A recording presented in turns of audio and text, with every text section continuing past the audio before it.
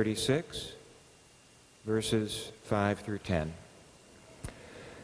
Your steadfast love, O Lord, extends to the heavens, your faithfulness to the clouds.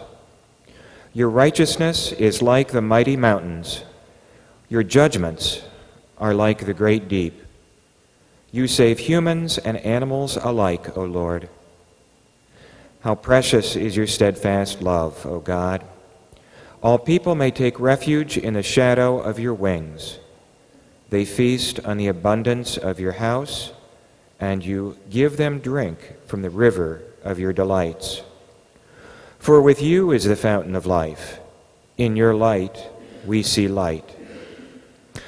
Oh, continue your steadfast love to those who know you, and your salvation to the upright of heart. Matthew 10, 5 and 16 through 31.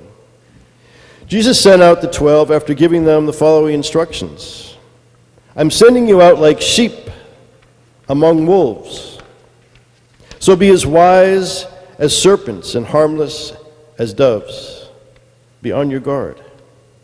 People will haul you into court. They will flog you in the synagogues. For my sake, you'll be dragged before rulers and governors as witnesses to them and to the Gentiles. When they hand you over, don't worry about how to speak or what to say.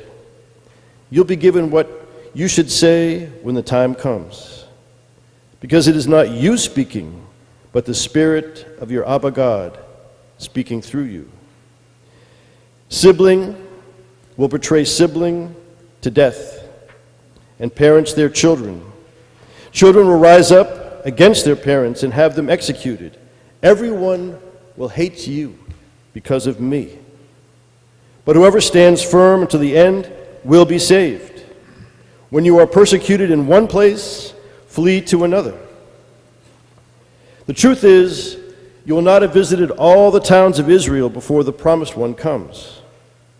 A student is not superior to the teacher. The follower is not above the leader. The student should be glad simply to become like the teacher, the follower like the leader.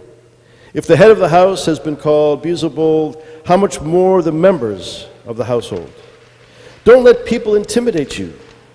Nothing is concealed that will not be revealed, and nothing is hidden that will not be made known. What I tell you in shadows, speak in the light. What you hear in private, proclaim from the housetops. Don't fear those who can deprive the body of life, but can't destroy the soul. Rather fear the one who can destroy both the body and the soul in Gehenna. Are not the sparrows sold for pennies? Yet not a single sparrow falls to the ground without your Abba God's knowledge. As for you, every hair on your head has been counted. So don't be afraid of anything. You are worth more than an entire flock of sparrows. Amen.